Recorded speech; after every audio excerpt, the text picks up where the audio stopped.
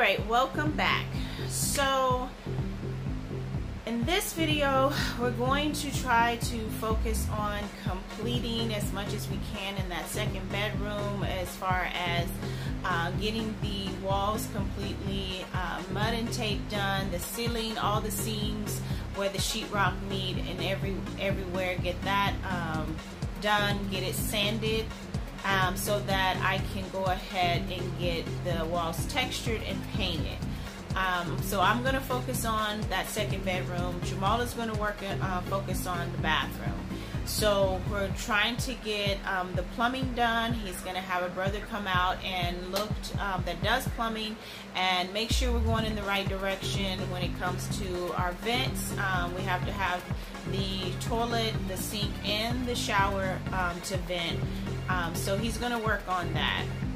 We were wanting to go ahead and get started on that center section so we can move some of the things out into that center area that are kind of crowding us right now. But it's been extremely hot here. We've been in triple digits for almost this whole month.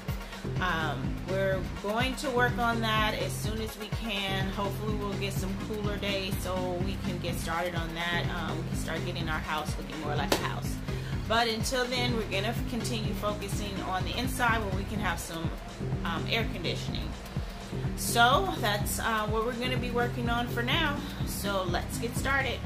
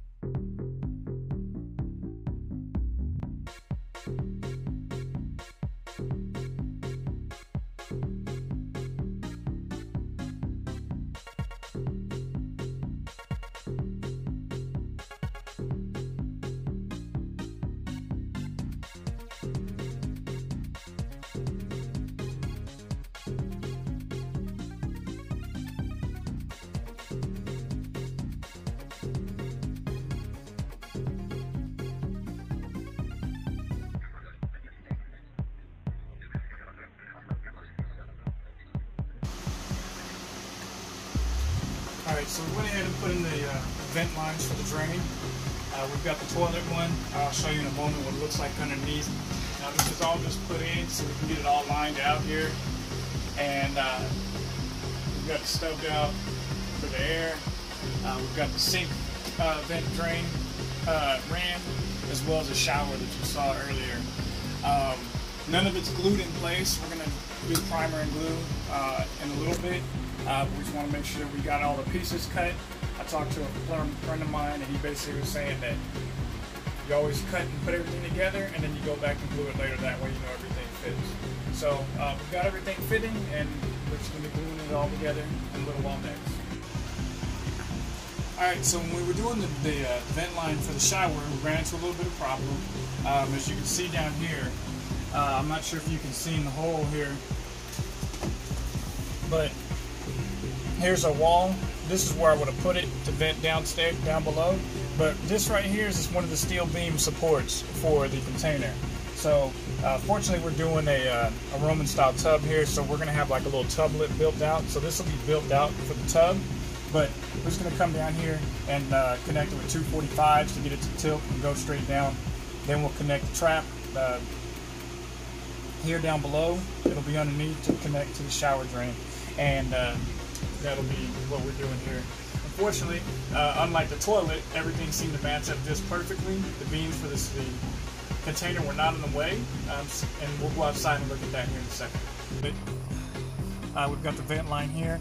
It came down, the toilet came out over here, so the steel beam actually went between it into the side of it, so I didn't have to use any 45s to go around it. So we've just got it coming down here. We're using a 3-inch pipe drain here, so it's going to come here. The vents in the 2-inch is what we're using for the vent. Codes in some places were 1.5, some places were 2, so we just went with 2 to make it easier for all of our connections. And then from here on, it'll be connected to the sewage line, to the septic and everything later on. Alright, so right here, this is underneath where the shower drain will go. You can see the 2-inch hole that we have done. And as you can see, the steel beam here for the container right there. So we had to do the 45 to bring it out.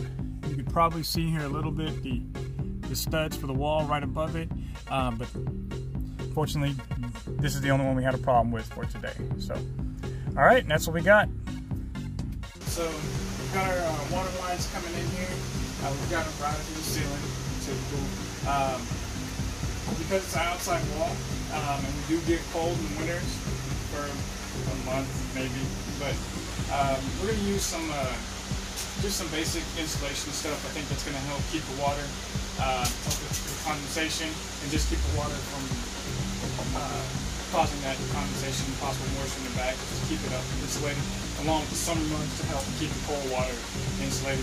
We're going to do a lot of that up here in the attic and a few sections that we have here. So we're going to do that, and then we're going to have the insulation. So that'll just kind of help keep it separate. Real cheap. We'll just go ahead and do it while we have a chance. Alright, so that's it for this time. Next video, hopefully in this next week, I'll get the walls textured and painted. Jamal's going to go ahead and get those vent lines glued in. The brother came out and gave us the thumbs up saying that everything looked good, so we're going to get that glued. He's going to start working on the water lines and get some running water, and then we'll go ahead and get the ceiling insulated and the sheetrock put up. But that will be our next video. If you have not already, go ahead and like and subscribe. Hit that notification bell so that you can get notified the next time we do have a video. I am going to try to work hard on getting one put up every week. We have been a little behind because we've not been getting as much footage. The space is actually getting smaller since all the walls have been put in, so it's kind of hard to put the camera up, but we'll try a little harder. But until then, we'll see you next time. Bye.